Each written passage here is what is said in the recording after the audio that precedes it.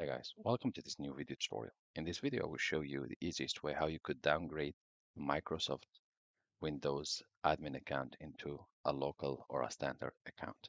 To do that, all what you need to do if you have Windows 7, 8, 10, or 11, go to your search tab and type Control Panel. Once you see the app in blue, click on it to open. Next step, click under User Accounts on Change Account Type.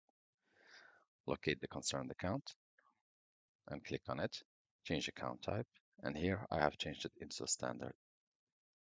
Normally, once you change to standard, click on change account type and go back. And normally you should see it as a local account rather than an admin account. Thank you guys for watching. If you would like our help, you can always leave us a comment or send us an email with the description of your issue and we'll do our best to help you.